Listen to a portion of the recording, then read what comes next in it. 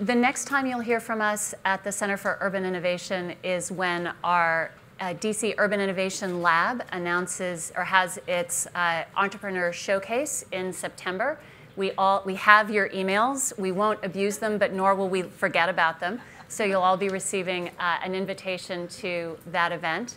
And again, I would like you to leave this room, again, thinking about three things, which is the benefits that happen when we connect innovators to some of the challenges that we still have in our urban areas, despite the amazing changes we've seen in the last 20 years.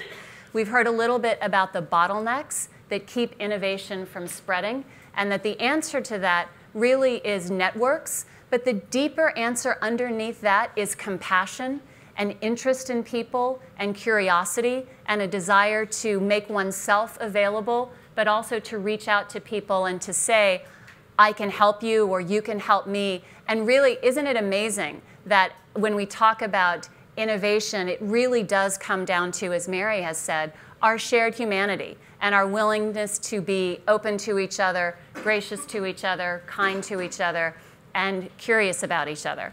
So thanks very much. Please go outside, eat, be curious about each other, and talk.